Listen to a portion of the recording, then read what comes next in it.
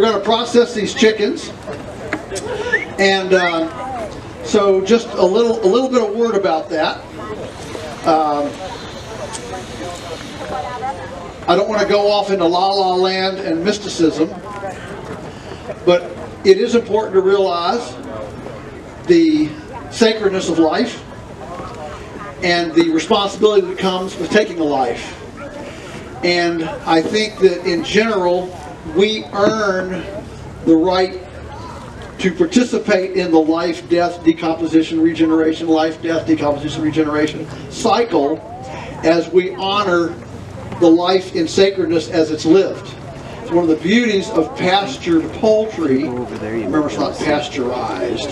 Pastured poultry is one of the single biggest components of it is that we are trying to create a respectful, honoring life for the bird, which then makes the death a thing of sacrifice as opposed to a thing of sacrilege.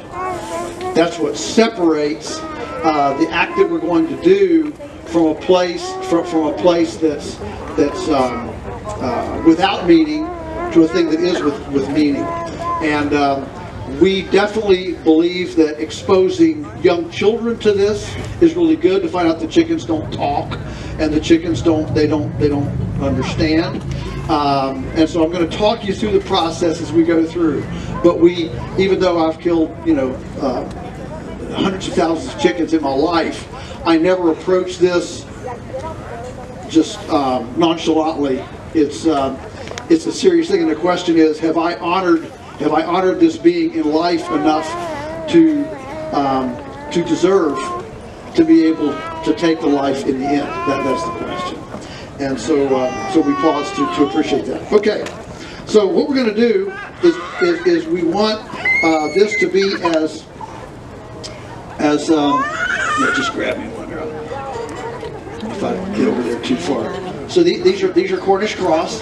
I don't know how old they are, but I expect they're 9 weeks, 8, a little over 9 weeks. Yeah. With this kind of bird, a week makes a big difference. The difference between 8 and 9 weeks is the difference of like a pound because they're really great. Okay, this is a pretty big bird. Do you want it before I kill it? To get a weight before I kill it? Jim McLaughlin is this equipment is from Cornerstone Farm Ventures, and so we're just I'm an imposter here. Jim's the guy that has all the stuff, and he's complicating my situation by wanting a live weight. So what we do is we like to grab them kind of like this, and hold the wings. Okay, if the bird is crackling and carrying on and stuff, then you're doing something wrong. Notice this bird. I can kind of move it around, and putting your finger between the legs like this, so that if they start clawing, they don't claw you, is a critical element. So they're kind of sitting in the palm of your hand. Okay, but you notice, I mean, I can turn him around. He's perfectly comfortable, and I've got my hands on his wings. Okay, so I'm going to stick him in head first. Okay. Did he break his neck? Okay. All right, want to try again? All right. Yeah. All right. So we put them in, and what you're going to try to do is, right here's the wattle. Okay, the wattle's right here. So we want to go as close to that as possible. In your own jugular, your jugular veins come up along your windpipe, and then they separate under your chin right here. One comes up under your ear here, one comes up under your ear here. Same way the chicken. So the closer we get to the head, the better chance we have of catching just the jugular and not hitting the windpipe. So we'll catch and you want a good stream of blood right there. That bird is literally flatlined in, what, 1/10 of a second. I mean, it's very, very quick, okay? And whatever convulsions now you see are simply muscle contractions, like that. The cone keeps the bird from, yeah, I'll take another one. The cone keeps the bird from bruising itself. Okay, and the cone also acts as a temple grandin. Those of you who are familiar with temple grandin, it acts as a a hug, a holder.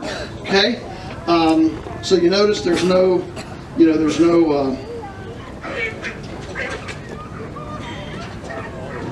exactly right.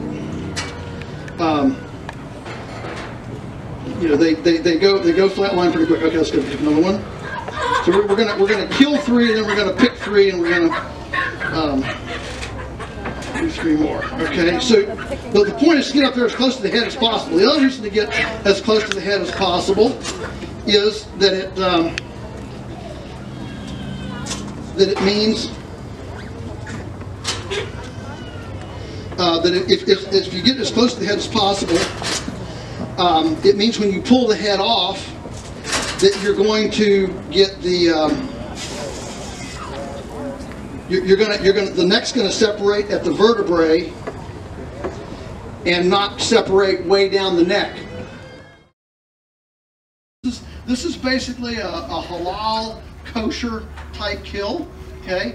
And we don't do electrocution, we don't do gassing. This is the ancient procedure, and it pumps the blood out of the body. If you go to the store and buy chicken and you see all that black around the bones, that's clotted blood from lack of bleeding. I can tell you that if these are electrocuted first, you'll get about half the blood out of them that we're getting with this. This is called assanguination, if you want a nice big word, and that's what we're after. Okay, I think we're good to go here. Your stockbroker's calling. Okay. So then they go into the scalder here. Yep. And so the thing about these birds is if you're doing them at home and you don't have this nice equipment, which you should get this. There are thresholds for getting this equipment. In my opinion, once you pass, look, anybody can dress 20 or 30 birds in your backyard with a wood fire on a pot, or you can get to hand pick them and that sort of thing. But as soon as you pass about 100 birds a year, you're going to want to, get some equipment. And the beautiful thing is when we started with this, 40 years ago, this kind of equipment was not available. I mean, this whole thing it did not exist. And so today we have small outfits like this that are selling a lot of this little equipment into the homestead. So it's a real different deal.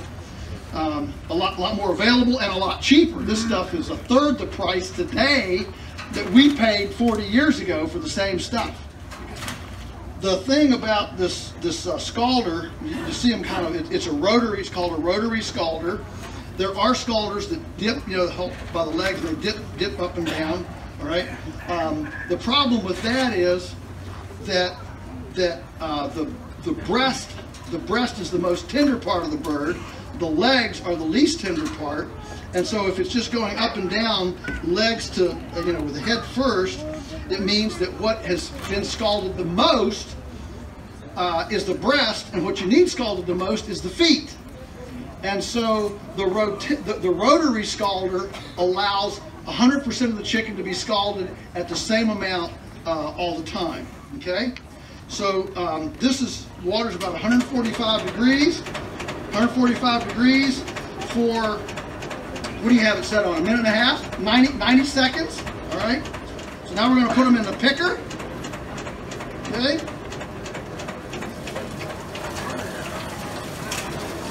And we're gonna put some cold water on them. That acts as a blanch, like when you're making green beans, canning green beans and stuff. The blanch, the cold shock on the birds, actually that's what the shower nozzle's for. The cold water on the birds actually helps them to pick faster, to pick better. more cleanly. It also helps to wash them off as they're picking, so they actually pick better. Okay. Wow, that was crazy. Very good. Now Jim's just going to continue behind me, and I'm just going to take these three on forward in the process. But those of you who've never seen a picker work before, as we say, that's a right purty chicken. Jim, I can probably flip around so you don't have to jump up here and put those in the stall. See, I think I'll just leave these in here for now, just not enough room to work. Okay. All right, so you want to make sure that any little pieces of manure are off your table and off of these. All right. So the first thing we're going to do is we're going to pull the head off. We're not going to cut it off. We're going to pull it off. That ensures that the neck breaks at the vertebrae. If you cut it off, then we're going to have little bone shards, and it's going to be hard to hit that vertebrae. So we just pull the head off. Okay. Then we're going to cut the feet off.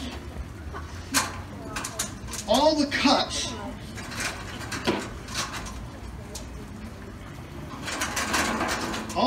are in valleys. If you're cutting bone, you're not cutting the right place, okay? So you're cutting in valleys. So if you notice this foot here has a valley, has a dip. So we're going to hit that valley right there and just cut straight through, all right? Again, go to the valley, straight through, okay? If you're cutting bone, something's wrong. Now, so we got the feet and we got the head off, all right? Now, we're going to flip.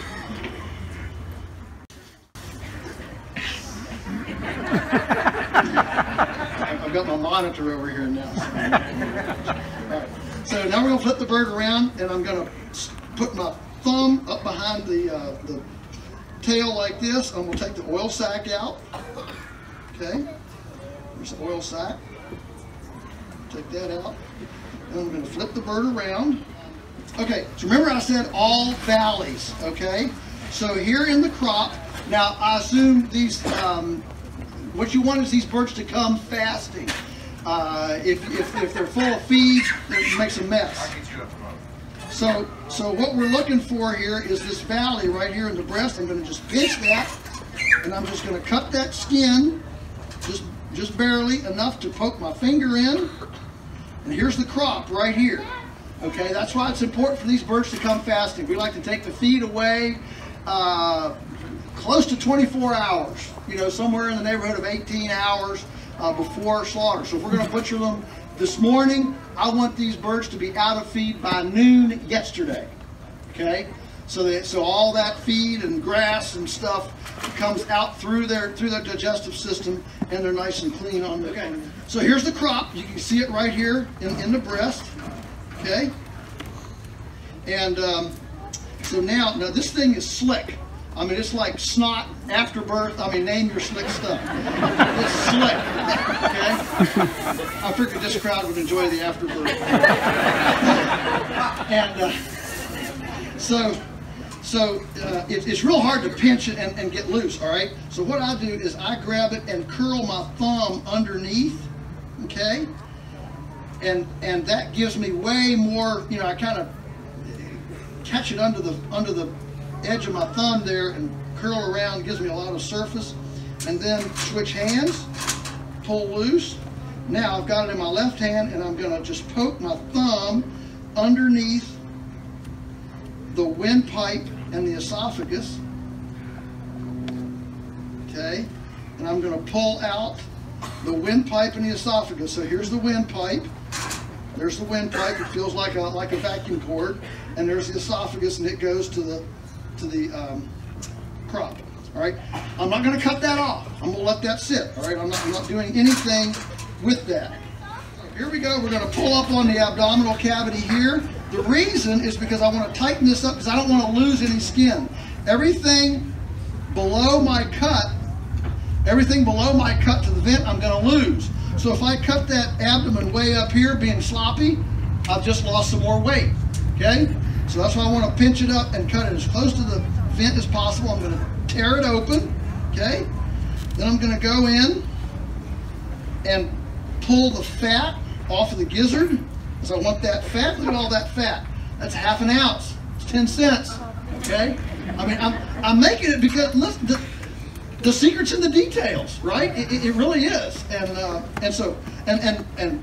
only that, but fat's where it's at. Fat's where the taste is. Your customer, when they cook this chicken, that fat's going to be what makes the gravy and the taste and all that. All right, so I'm going to get that fat off, leave that with the carcass. Then I'm going to go in with my fingernails against the smooth keel bone. Okay, and I'm going to hook the esophagus around my pointer finger. Okay, so here comes the esophagus. Here comes the crop, okay? It's all coming out the back of the bird. No breaks, no digestive juices. There's the windpipe. It's all there, okay? All right here. All right. Now I'm going to roll it over. So here's my heart, my liver. Look at that beautiful liver. That is a gorgeous liver. And right here is the thing you don't want. That's the gallbladder. When I say bitter as gall, it's bitter, let me tell you. I've tasted it. It is not good. Our son Daniel's rule of thumb for this whole procedure here, the processing, is there are 2 rules. One is keep your mouth shut. And the second one is if you feel something on your lip, don't lick it. Those are the 2 rules of processing. Roll this over and we're just going to pinch that gallbladder off. Okay, there's your heart and liver. Is this where we're putting everything? Yeah. In this barrel down here with cold water? Okay, so everybody, I mean, that's a beautiful liver. I hope everybody can appreciate and see that. That's just a gorgeous, gorgeous liver, okay? Good color, everything, okay? All right, and now that leaves the viscera in my left hand, and I just give it a very gentle tug. And I've got 3 cuts now left. I'm going to cut down. I'm going to pull my intestinal tract to the left, cut right down along the vent on this side. Now I'm going to move it over here, cut right down along. The left side, right and then left, and then I'm going to cut underneath it. Okay, that's going to take out the last of the viscera. Again, notice I've left this big glob of fat. This is the pubic fat right here, right on the pubic bones. There again, there's another half an ounce. If you do a sloppy job of getting the vent and you just carve out that whole thing, you've just lost another half an ounce of flavor and fat, okay? All right. Now what's left? Lungs, all right? So we'll go back in, and the lungs are down in the rib cage. There's one. Here's the other one. And the ribs are perpendicular to me, okay? So I'm not going in clawing this way, I'm going this way. Now, Jim sells a handy dandy little lung puller that you can go in and you can grab them and pull them out with a lung puller. I want to do it with my hand just to show you that it can be done. I'm not trying to reduce sales, Jim. I'm just trying to do this as simple and gentle as possible and empowering as possible, okay? So there's the 2 lungs, all right? Now we'll buy this thing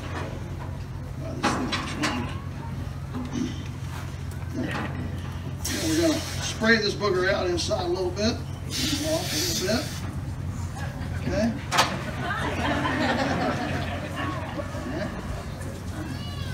Right. Now, because we've cut so low, we've got all this beautiful skin here in the back. We're going to cut a little tiny incision right here that we can then poke the legs in. Okay.